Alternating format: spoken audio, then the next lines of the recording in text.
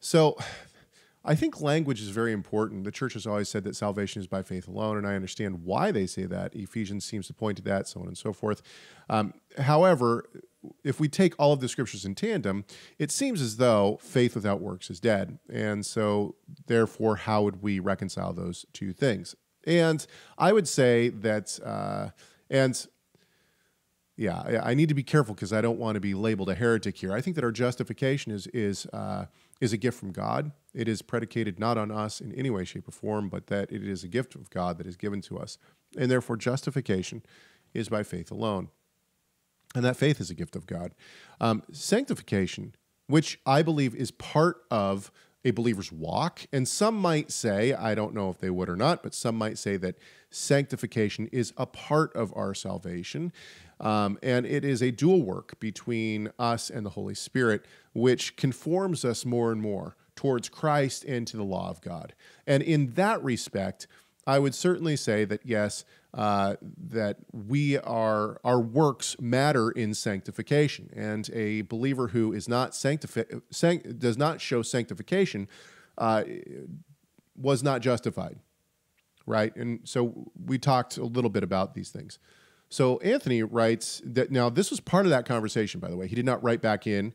This was all part of that conversation. But Anthony wrote this question, which I think we have talked about this before. In fact, the reason that I named this particular episode, "What is the Gospel Again?"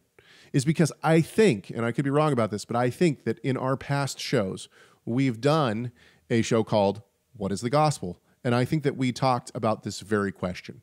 And so we'll probably go ahead and say a lot of the exact same things that we said before. However, that is neither here nor there. I think this is one of the more important questions, and this is the question that Anthony poses. He says, "I would like to ask you both, how is a person saved, and what is the gospel message?" So, what I just talked about, I think, is the complex notion of how is a person saved, which is justified first. A person cannot be saved unless they are first justified. Justification is a work of God alone, and we are justified by God and through the shed blood of Christ, right? So he justifies us by the work that Christ did on the cross. And those who came before Christ died on the cross were justified by faith in the work that Christ would do on the cross to take care of their sin, the sin problem, right? It's all about the sin problem. We'll move on to the gospel. What is the gospel message in a few moments? But first, Rob, how is a person saved? And by the way, real quick, I want to tie another show that we've done, by the way, was on the term. It was a book that we reviewed, which was Salvation by Allegiance Alone. Yeah, right. Matthew Bates, maybe. Right, I think that's right. I think it might be, and I think we did. We talked about that book. It's not a bad word, allegiance, for pistis. It highlights it. Right. It helps. It's like an amplified Bible kind of thing. Whenever you get to a word, faith, allegiance, right? I don't know. It's what like else. the Message Devotion. Bible, except for yeah. And you just keep putting allegiance everywhere. Right. That's fine. That's fine. One thought, if I may, back to the question of differentiating justification from sanctification.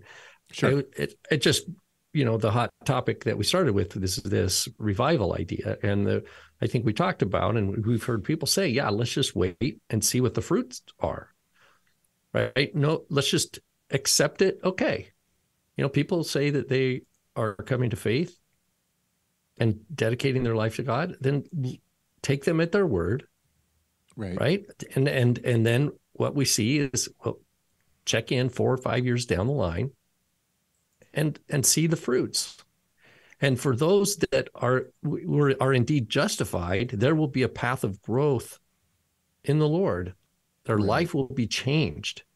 And it's not an instant. Maybe some things would be instantly changed, for sure. God can heal instantly.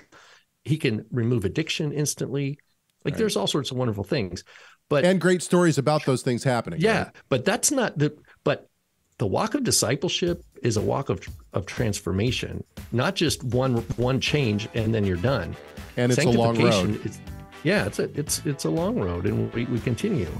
Thank you so much for watching this video. Tell us your thoughts on this subject by leaving a comment in the comment section. Make sure you like, share, subscribe, and enable those notifications.